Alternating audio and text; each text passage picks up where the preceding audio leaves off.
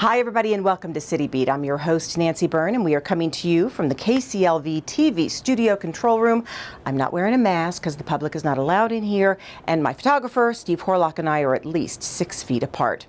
Well, the city has just launched a brand new project aimed at attracting tourists and locals to areas of interest in our downtown area. Whatever your need may be, from the medical district to the arts district, now you can track it down through a series of colorful banners and signs. Kicking it off, Restaurant Row.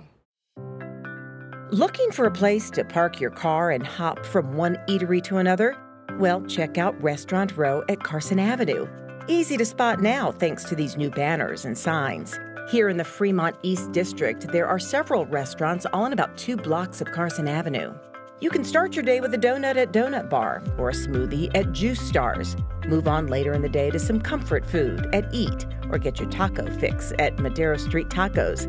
And finish off your culinary hop with cocktails and dinner at any of the other restaurants: Carson Kitchen, Downtown Terrace, Vegination, Bacho Sushi, or 7th and Carson. Owner of 7th and Carson tells us this idea was born a few years ago out of a desire to have all businesses in the downtown area work as one to attract visitors and locals. Tony Hsieh had a vision of, building a community and having everyone work together and have a situation where people can come downtown, park the car, walk around, get some food, be entertained, go see a show, and be, it's like a community spirit. The idea got put on the back burner during some major construction projects in the area, and then, of course, the COVID-19 pandemic.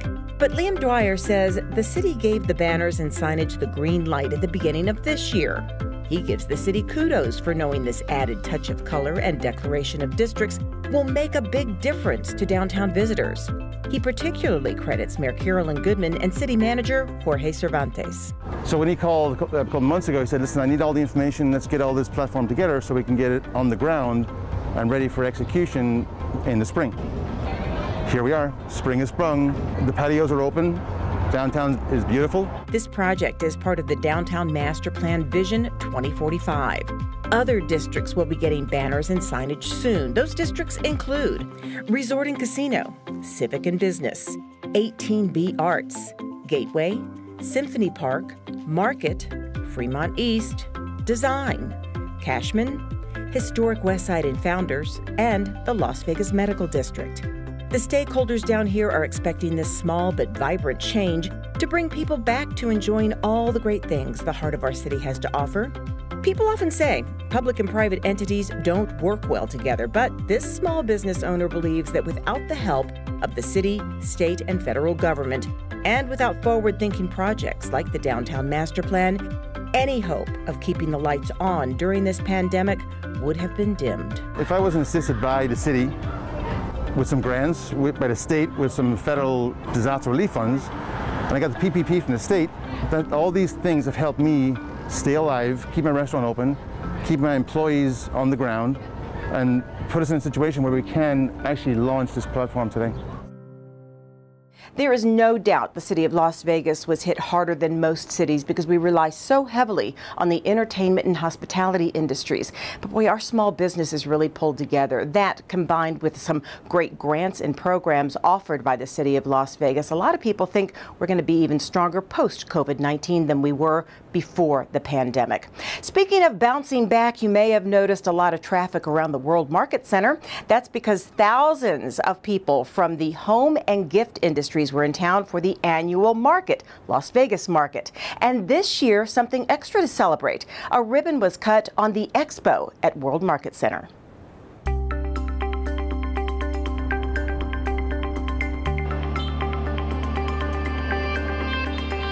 It is a new 315,000 square foot facility that is meeting demand for convention and exhibit space in our downtown. It also marks the first step toward recovery since COVID-19 hit more than a year ago. City leaders joined the CEO of International Market Centers to celebrate the $103 million state-of-the-art center. This 3-year project represents a $103.5 million investment, an investment in the city of Las Vegas.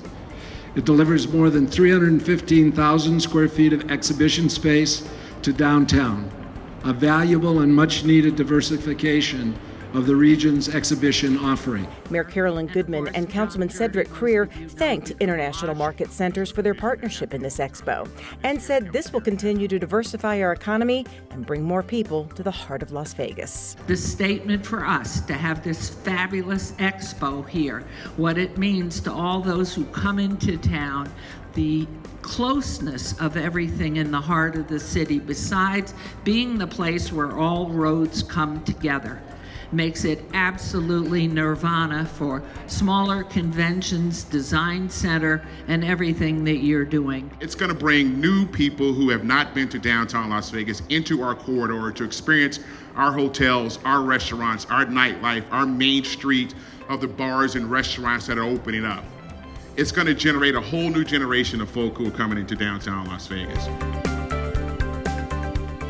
Often when we hear about conventions in Las Vegas, we think about the Strip, but city leaders say this could be a game changer for conventions coming to downtown.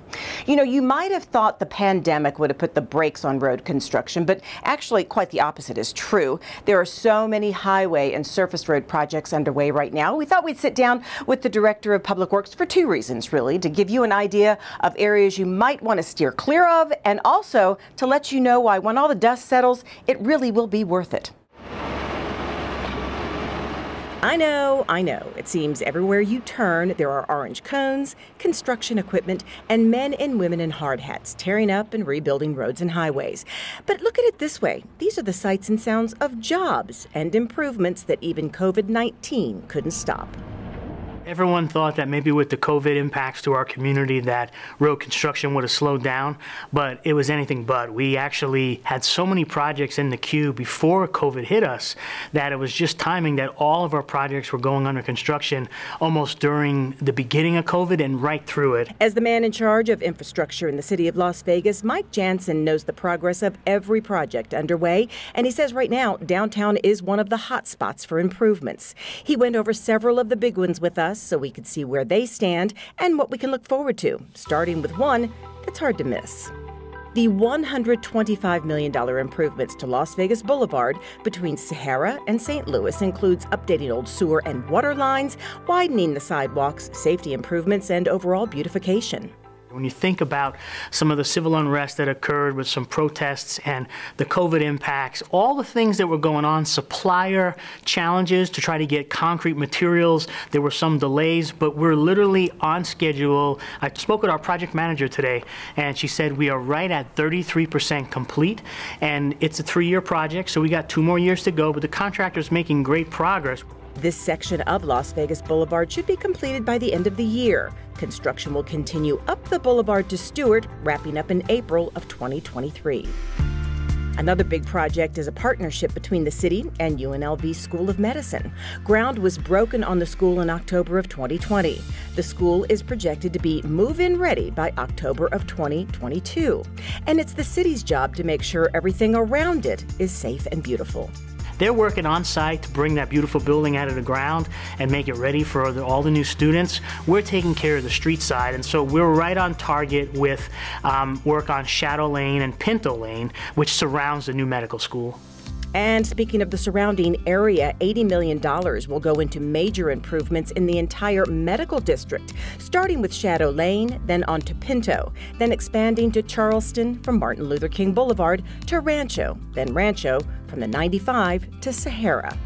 But what all those projects are going to do, Nance, that $80 million investment is, it's going to create a unified campus infrastructure that's going to be comfortable for walking, comfortable for biking, good for driving. There'll be capacity improvements like bus turnouts, right turn lanes. There'll be mature shade trees. And one of the things we heard the most from all the business owners, all the students was, we want really good lighting.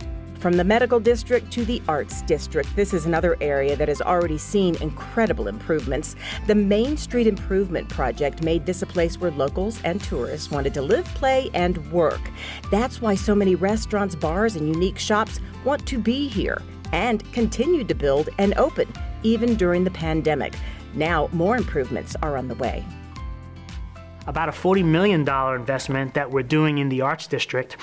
One project's going to start in June on a street called Boulder Avenue.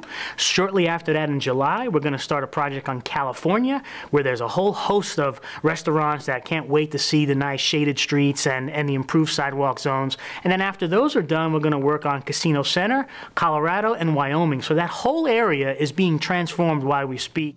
Assure sign the Arts District is thriving. Jansen says not enough parking to accommodate the crowds, something he says will be remedied. As a short-term relief, many parallel parking spots are being replaced with angled parking, doubling the spots. A parking garage is on the horizon. We saw the incredible installation of the Welcome to Downtown arches over Las Vegas Boulevard recently. Well, next, a pedestrian bridge that will be almost as spectacular, offering efficiency, safety, and beauty.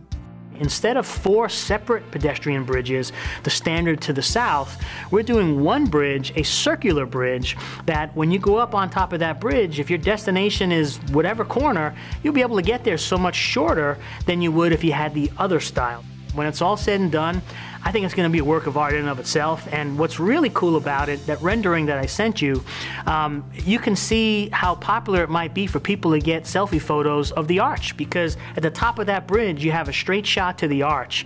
So the next time you're traveling around downtown Las Vegas and feel inconvenienced by yet another road construction project, just remember it wasn't too long ago when buildings stopped and construction equipment sat idle during the recession. So maybe this dust isn't so bad after all.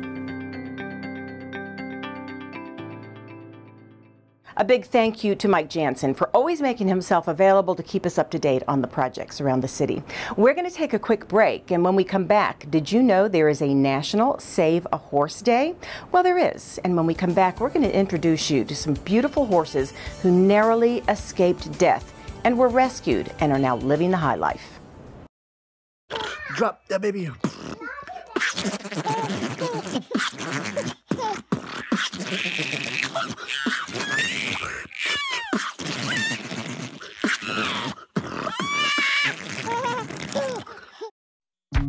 People think I'm trash, but they're wrong.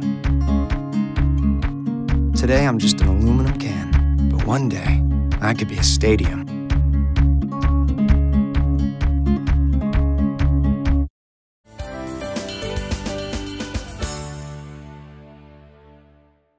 Welcome back to City Beat from the KCLV TV studios.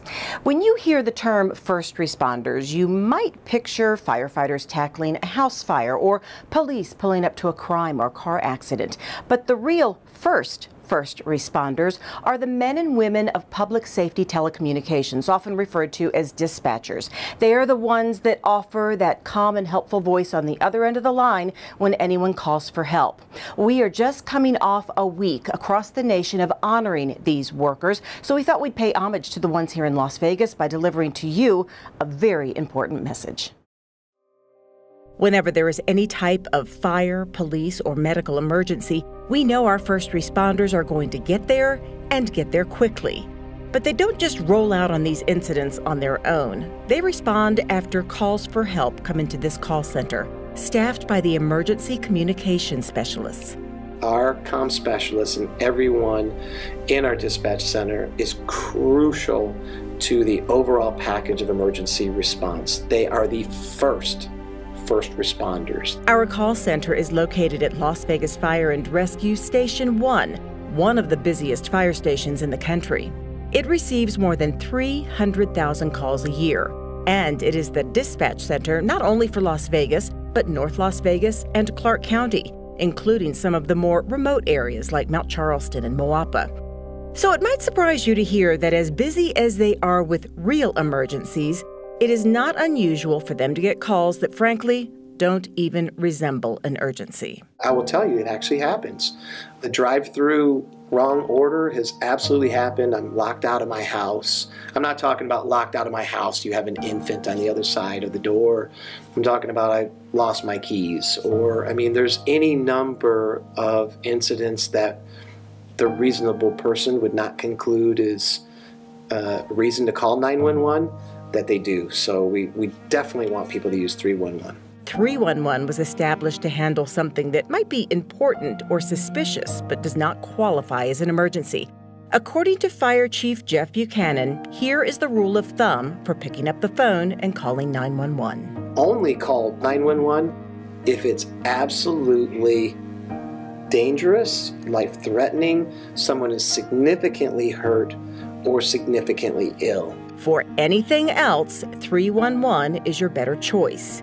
This is not simply because those answering the calls don't want to be bothered with your lost keys.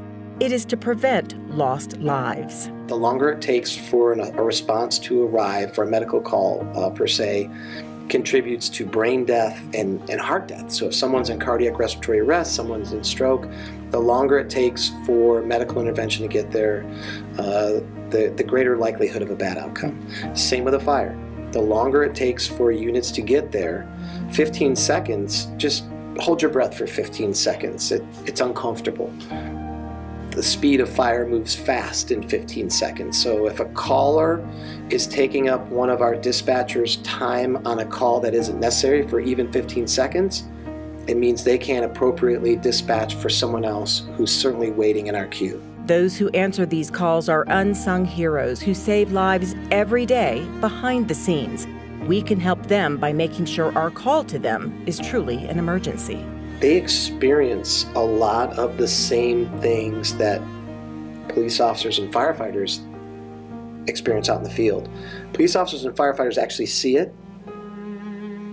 All of our comm specialists, our dispatchers, are hearing it. We're really proud of them. They're very much a part of the first response and providing the community with the care that they need. They're actually the first stop. Here are some tips if you need to call 911. First and foremost, try to stay calm. Know your location and the number you're calling from. Wait for the call taker to ask questions and then answer as clearly and calmly as you can. Let the person answering your call guide the conversation and follow any directions they give you. So you might be asking, well, what does warrant a call to 311? So I'll give you an example of a time that I did. I was out walking my dog and came across a house in our neighborhood. The garage door was partially open and there was a lot of glass in the driveway. So I wasn't really witnessing a crime or an accident, but it just didn't feel right. So I called 311 and gave them the address and let them determine whether or not it was urgent. Believe me, if they determine it's an emergency, they will treat it as one. Well, as we said, we just got done celebrating our dispatchers, but did you know that there is a day set aside in our nation to help or save a horse? Well, there is. It is April 26th, and we thought we would celebrate by introducing you to a group of people who don't just rescue horses, they get them healthy emotionally and physically, and then give them a purpose. Out here in the great northwest part of Las Vegas, this ranch is home to 20 horses of all breeds and sizes, from huge Belgians, one weighing in at 2,500 pounds, to ponies, and just about everything in between. These are the horses of Gladius the Show, a beautiful equestrian production that performs all over the country. But these horses have something in common aside from the show. Nearly all of them have been rescued in one way or another. Here is the story behind the 4 Norwegian fjords on the ranch. They were all snatched up by the owners of Gladius just before being put to death. They were adopted on 2 separate occasions, but they were all 4 in kill pens headed to the horse slaughter, and they were pulled out by 2 different rescue organizations. One of the rescues was here in Nevada in Mesquite, and the other one is the Norwegian Fjord Horse Rescue Network. And once we contacted them, they were able to get us adopting them. Alethea Shelton, who is part owner and one of the performers, says all 4 were in bad shape, 2 emotionally and 2 physically. This horse is Floki. He's one of the ones that was most recently rescued, and he is the one that's the most skeptical of people. So he's been taking a while to just get humanized. So we spend a lot of time just kind of having him in hand and hanging out with him, and I do a lot of work with him on the ground to build some trust so he starts to trust us. Floki was adopted at the same time and basically in the same condition as Thor. They were both, like, weight-wise they looked okay, but emotionally they were really distressed. He had his partner for life separated from him, so he was very stressed out and had separation anxiety, and Just emotionally, they were not in good shape at all. Eric Matanovich, the other owner of the show, has been riding horses since he was 6 years old and says he's never seen horses as emaciated as the other two rescues, Foya and Balder. So yeah, when we got him, he was a skeleton. I don't know why someone didn't feed him for so long, but whatever it was, he was completely malnourished.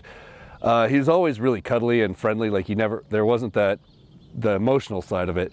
But when we got him, we had to feed him just nonstop for about 3 months just to get him to where they weren't just skin and bone anymore. It would be much easier and a lot less time consuming to get horses that are already trained to be ridden and ready to learn to be part of the show. But the performers in this show are not only highly skilled vaulters and aerialists, they are first and foremost animal lovers and advocates for rescuing these magnificent creatures from harm or death. So to them, it's worth the extra work and patience. Yeah, so the first thing we do is just try to learn the horse, figure out what its issues are, what it's happy with. And with that's also like with the show, we have a lot of different things that the horses can do. And so we'll kind of play with different stuff and see what they like and what they don't like. Some horses are really happy to do one thing and not so happy about another. And one of the great things is we have so much stuff and such a diverse amount of horses that we're really able to give them the ability to do what they want to do. Every horse is going to take patience, and then some take more patience than others. But we're putting a lot of time and energy into rehabbing them and giving them trust and giving them a life with a job, which horses like to have that. Alethea says Floki has come a long way from not even wanting to be near a human, but he will eventually be one of the chariot-pulling horses that you see in the show. If you have any doubt they'll get him to that point, just take a look at Gladius the show and keep in mind nearly every one of these horses came to the ranch needing a lot of extra love and patience to get them where they are today.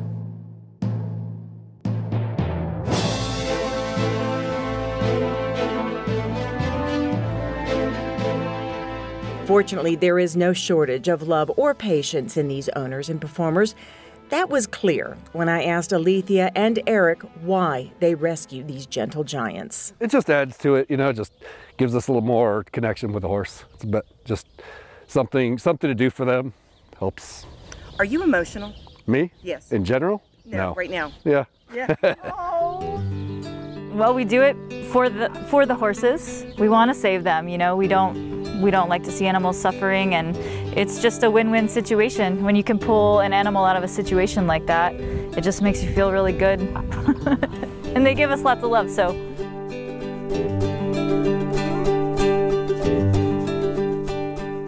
I actually got choked up when I watched how emotional they get when they talk about those horses. But aside from being great people, they are all great athletes. Everyone in that show has competed either nationally or internationally as vaulters and aerialists. You can learn more about all of the horses and find out where Gladius the Show will be performing here and all over the country by going to gladiustheshow.net. Well, we've been waiting, and just in time for the hot summer months, Pavilion Pool is reopening. Sue Levitt was there for the grand opening. 4, 3, 2, 1. Kids are excited today as Pavilion Pool reopens to the public. What a great day. We get to cut a ribbon on this brand new renovated pool. But the best part is you all get hot dogs and cookies. Thank you to the councilwoman. Pavilion Pool has been closed for some time for repairs and renovations that include replastering the pool, painting the exterior of the building, and installing a new diving board. We're so excited today because we have the grand opening over here at our pool at Veterans Memorial, and we were so fortunate to have the capital improvement money to replaster this pool that is the most utilized pool in the Las Vegas Valley. Along with offering open swim sessions, there's also areas for lap swimming. Exercise and log rolling classes and swim and dive lessons are all offered at the pool. Pavilion Pool is also home to the Sandpipers swim team and the Nevada Desert Mermaids synchronized swimmers who train regularly here. Today, the Desert Mermaids are putting on a show to celebrate the grand reopening. You were here you before. Couldn't look you in the eye. You're just like an angel. Your skin makes me cry. It means a lot because this is something after we were shut down with COVID, kids are able to go back and go swimming and have that activity in the summer coming up in the spring. All year round this pool is utilized. The cost for kids ages 4 to 17 and those 50 and older is $2. Pool use is free for kids age 3 and younger. Adults age 18 to 49 will pay $3, and there's also monthly 3-month and 6-month passes available. The city is, of course, following all of the COVID-19 safety measures. If you would like more information on pool hours or classes offered, you can call 229-PLAY or go ahead and visit our website. We look forward to bringing you more ways to discover the fun as we continue to open our pools, parks, and community centers safely. Thank you, Sue Levitt, for that story. Speaking of Sue Levitt, our Video Services Department was recently asked to highlight some of the science and technology aspects of what we do here for the city. Sue Levitt gives us a behind-the-scenes look at KCLV TV. Stand by for the open.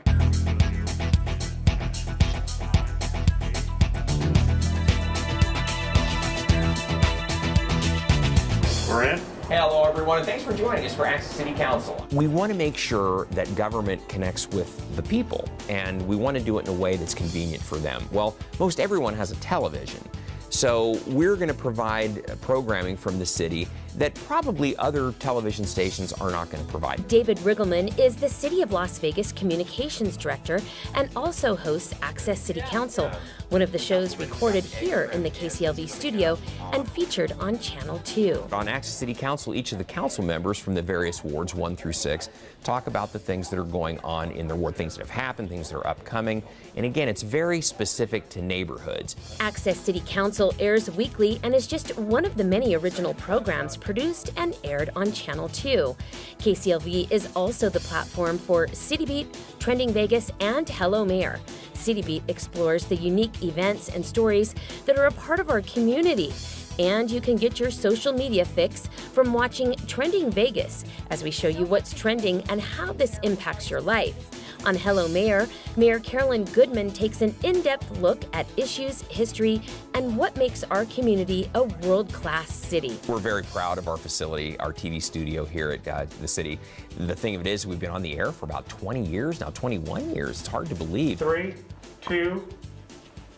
Hello everyone, I'm Sue Levitt. We're glad you can join us for this City News Update. Our state-of-the-art facility and equipment allows us to deliver messages live via satellite uplink. And when COVID hit our city, we had the ability to begin delivering daily newscasts to our viewers, keeping residents updated and informed on important information that was changing daily. We saw that there was a huge demand for information and accurate information. Our website had about 1.5 million hits. People were looking for information about the pandemic and what was true and what wasn't. The TV station was the same thing. We were providing information on TV every day about unemployment benefits and getting vaccinations, getting tested, all the things that people were looking to find out. And we knew that they were trying to find that information in a place they could trust, and we wanted to make sure that we were there for that. Good morning, everyone. The March 3rd, 2021 meeting of the City Council is called to order. Our council chambers is equipped with all of the technology needed to enable us to broadcast our council and planning meetings live to the public. And the mayor delivers her annual State of the City address right here from our chambers, live to viewers at home. People watch TV and they think, well, it's just people sitting in front of a camera talking, but it's far more than that. It's very technical. If you have a technical bent, if you're interested in science, television is certainly a great avenue, because the things that you're going to learn on a technical basis are always applied in a television station. So now you know we not only air those important meetings gavel to gavel, we're a little more than that. We are social media, and we are Emmy Award-winning original programming. Thank you, Sue Levitt, for that behind-the-scenes look. That does it for the City Beat. We'll see you next time around.